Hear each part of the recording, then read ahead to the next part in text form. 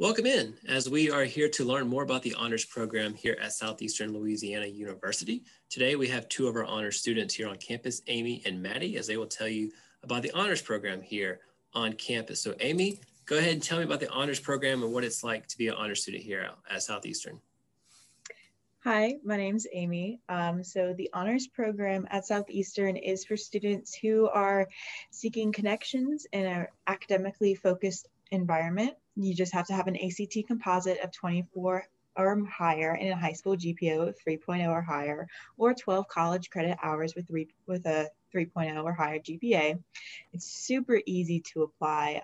Just go to southeastern.edu/join honors, fill out like a Google form, and you're in. And just have to maintain a 3.0 GPA as you go throughout your career at Southeastern, and just maintain progress towards an honors diploma. There's a lot of leadership and involvement opportunities on campus. For example, we have the honors ambassadors, we have mentors, and the honors student association. I'm particularly an honors ambassador here on campus. This is my second year, and it's a really awesome opportunity to connect with your fellow honors students, as well as an amazing leadership opportunity. You know, we lead a lot of honors student association events in conjunction with them, as well as just leading honors events, helping our honors director whenever she needs us. And it's a really great leadership opportunity. Looks great on a resume. And the Honors Student Association also plans a lot of fun events for us as well. Yes, HSA, or Honor Student Association.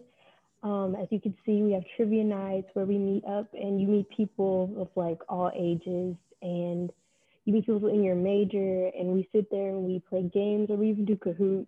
There's paint nights where we just talk and we listen to music and we get to know each other. It's a really nice chance to meet other people with your similar interests. There's also the conference every year. Of course, this year it's not happening really in person because of COVID-19, but normally we would go on a trip together and you would get to meet all other honor students from different states, and you would get to watch them perform their honors projects, which vary from any topic you get to pick, and it's really exciting. But we have lots of things we plan each semester, lots of different chairmen. There's social, there's academic, and there's service, and there's always a place for someone to fit in. Amy, Maddie, thank y'all for joining us.